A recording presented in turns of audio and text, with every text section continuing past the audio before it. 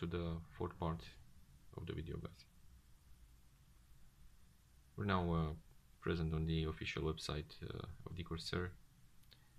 This is the memory that I was telling you about, 2 by 4 gigabyte, and in total that 8 gigabyte, 1333 C9. And now we're going to focus on the CPU-Z to show you a couple of things. We see right now that the 16 gigabytes is present. DDR3 1666.2. We also know that if we multiply the 666 or 667, let's try making a calculation, by 2, always multiplied by 2, multiplying by 2, we do have the 1333, the frequency that is supposed to be here. So the frequency is present. Now what I want to show you here is let's start with the slot 1. In slot 1 we see very clearly that this module of course is having the 4 gigabyte, and into the right corner we see that the XMP 1.2 is present here. Of course it's ranked by dual channel. We do the rest of the specs 99924, 666, and this is the serial I was telling you about. By the way, this is the first slot closest to the CPU.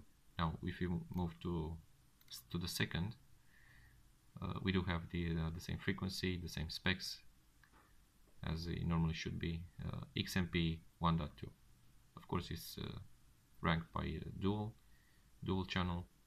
And now I'm going to show you the third slot of the memory, and right now we see this is the single.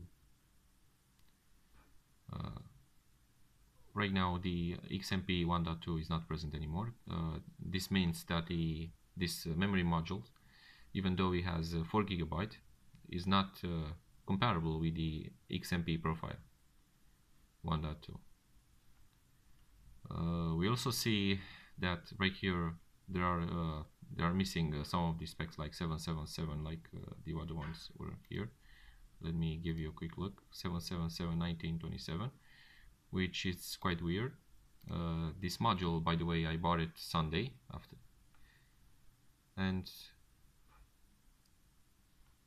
I'm not very happy with it, what can I say, but it does work.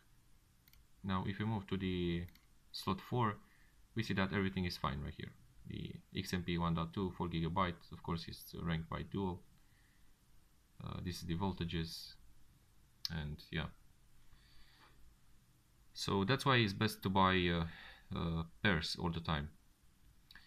Dual channel or triple channel, it's very important to have the same serial number like shown here, and of course the SPDX to be the XMP. Otherwise you're going to have a lot of issues. My computer yesterday